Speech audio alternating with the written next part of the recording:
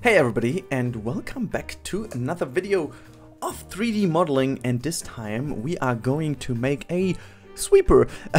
Yeah, it's something I wanted to have for quite a long time. It's basically a object that is an object that I felt like you see so often in theme parks and in general, like everywhere, because like these like big areas, plazas, all this kind of stuff, you know, to clean them by hand is like basically impossible, and you will need something, and these kind of sweepers are basically what they use for it. So like little armies of sweepers in theme parks. I unfortunately haven't found.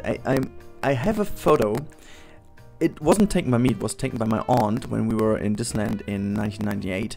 It is incredible. It's like a photo of a backstage area. They had like a little door open, and there were literally like 25 sweepers in there. It was hilarious, like super hilarious. And I wanted to make this for quite a while, but I felt not really comfortable enough to build that yet, because it really was a hassle to bring this thing to a somewhat reasonable amount of vertices and vertex in general, like the LOD that makes, you know, the model not too crazy big, and still wanted to make it look decent enough.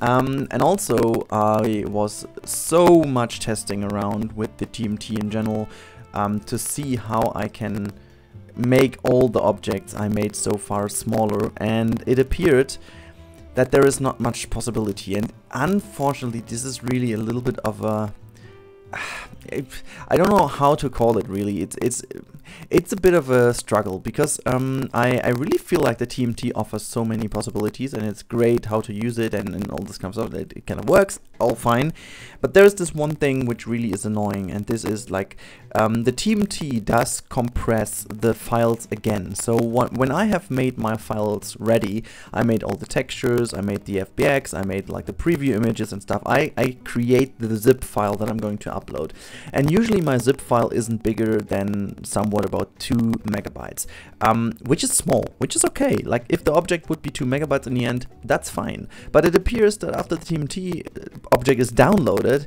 the PCUGC file is like 28 MBs, which is incredible. And after testing everything, like making the lots even smaller, like really starting with the second lot at already 20% of the original model only, and I tested to make everything only on one texture. I tested everything around to make it only on 512 pixels and all these kind of things, and I didn't really find a really good kind of, you know, perfect compromise, because there's either way the model looks decent. In terms of vertices and stuff, it's okay. You know, I don't want to go over 3k tris in general, and this object only has 1.4 thousand tris, so it's actually pretty small.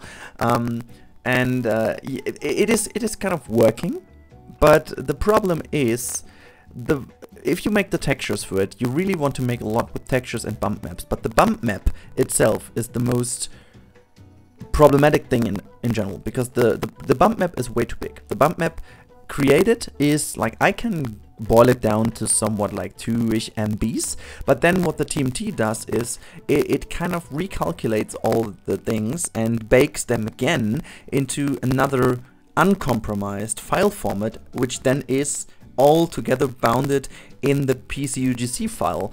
But it doesn't really matter how small my bump map is. The thing seems to recalculate it and makes it incredibly big. So what I did is actually I tested it, and I uploaded this sweeper for once with a 2K texture, with everything in 2K, and my file size of my zip was 2.3 megabytes.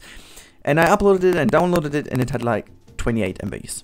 What the fuck? It was like insane. So what I tested is, I didn't change anything about the model. I only changed all textures without the base color, like the normal texture, and reduced it from 2K to 512.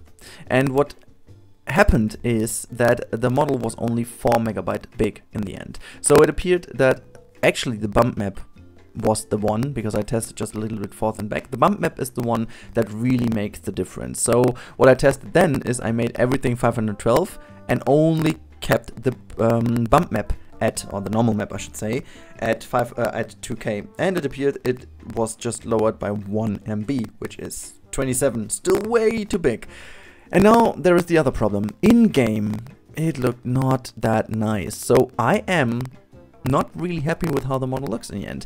I'm happy with my workflow because I got so much better with this model. Like I learned so many, actually I didn't learn them, but I could use them the first time. So it is a very, very clean model in the end, which is, I have to say, which is something really cool because my stroller and my wheelchair, they're nice, but they are kind of a little bit, they're not faked, but they're a little bit like, I used some little cheats to make it look decent.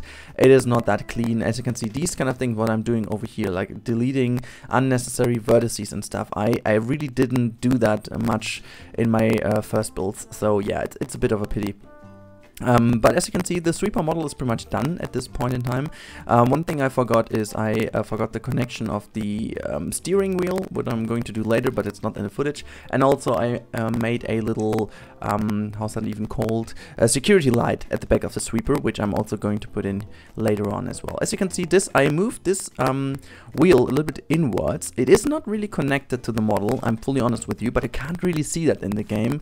And it saves up some vertices, so I just hid it within the sweeper in general. And yeah, now I was just making some size adjustments because I forgot to preset the units and stuff. So yeah, quite a few things I needed to change here and there.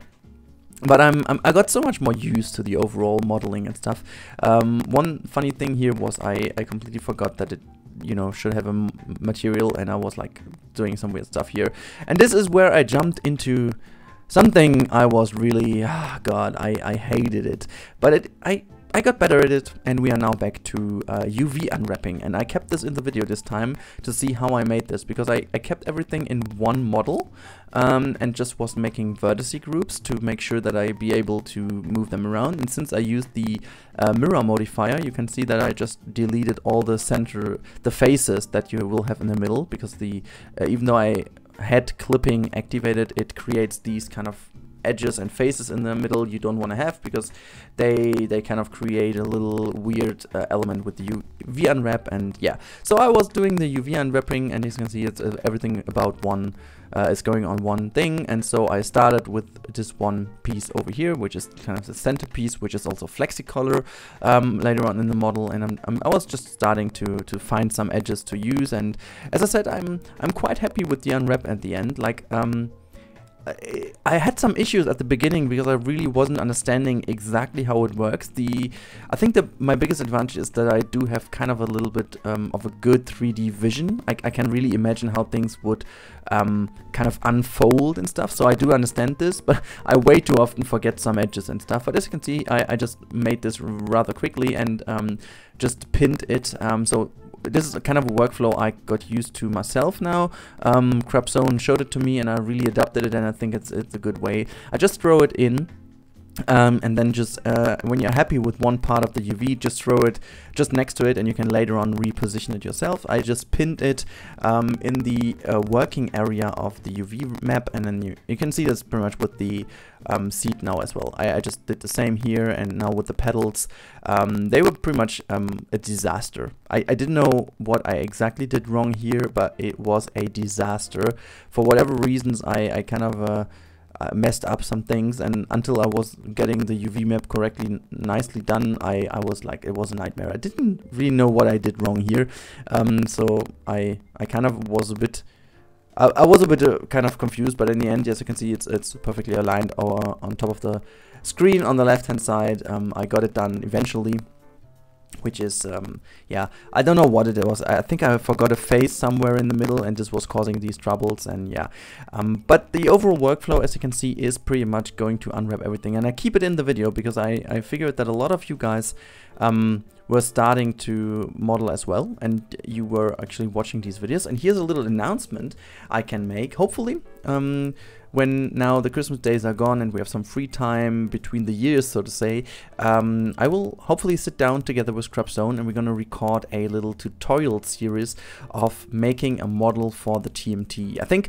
you know, Blender tutorial in general would be maybe a little bit too much, but we're gonna make like a basic Blender tutorial and then how the workflow is to get things in. People have been asking for a tutorial all the time, and I have to say it would be not the right way if I would do it, because I'm still not good enough. So I can mainly try to make the commentary and make kind of the explanation of how it works, but I definitely will need Crapzone in the video to make sure that he's also giving you guys the infos that you will need, and he's way better in explaining, and he can also control that I'm not going to do some weird stuff which you do not know and do not need in the end, and I hope that this will work out. And yeah, eventually, as you can see, I finished the UV map and it's looking rather clean, which I am super happy about. You can definitely, there is like a little shortcut to position the things, as you can see, automatically. The problem with that is it kind of creates it not like it tries to use the maximum space of the UV grid, which is amazing, but the problem is that it doesn't really distinguish between which elements you want to have bigger or which ones you have to want smaller. And I definitely wanted to have these things, as you can see, these main parts, which are the biggest ones, the biggest, since they need the most detail. And so that's why I kind of hide all these small things you don't really need that much detail in, just in the corner.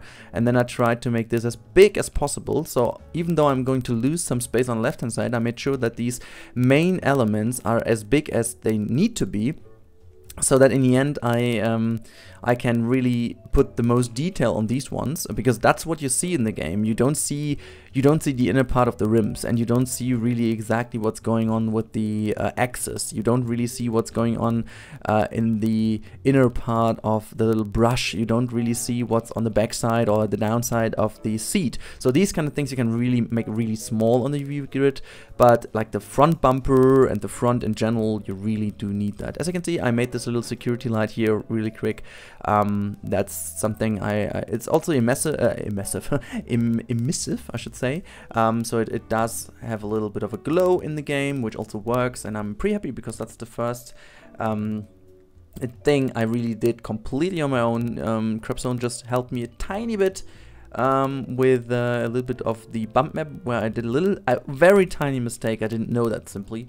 But yeah, as you can see, this is now the workflow which Crapzone taught me, and I must say, that was just a little German in here. I must say that this workflow is incredible. I didn't know about that at all beforehand, and this is creating the perfect bump map for your model, and this works basically very simple. You're gonna copy your low poly model onto a new layer, and then you make the low poly model completely high poly. As you can see, I'm going to go completely crazy here on details. You can even add some details. You can make some, I don't know, I made some cooling grills, some vents on top of it. I put some scratches in, all these kind of stuff, because in the end you can then bake the high poly model and just completely bring that into the low poly model, and it will create a bump map for the low poly model because they share the same UV grid, but the engine understands that you take basically the depth information and the kind of roundish normal information, so to say, from the high poly model, and it puts it on top of the UV grid of the low poly model in terms of making kind of a normal map out of it, which then helps to make it appear way more smooth and way more good looking than it would be without just having a normal thing. So that's why I am doing this. As you can see, I'm also making some front lights here so that you can really later on see like a little light popping out, and this is only done via a texture later on, like via the bump map. So this is basically a very nice workflow because you don't really need that as a geometry in. It's such a subtle detail. It's quickly done, but you just would need that in your how's that called again, in your bump map and not in the model itself. So what I'm creating here is just a little depth information, I should call it, and I'm going to put this just pretty much easily in here, and yeah, that's it. So that's being created, then a little front light, and later on you can really see that in the model as a part of the bump map. That's as easy as it is, and I can do this pretty much everywhere. And yeah, I think that's already it for the episode. I'm gonna put some final renders at the end of the video as always, and then I'm going to give the link to the workshop element also down below in the description so you can grab it. And I hope you enjoyed this little episode of making this little cute sweeper, and I hope to see you again in the next video. Until then, have a great day and bye bye.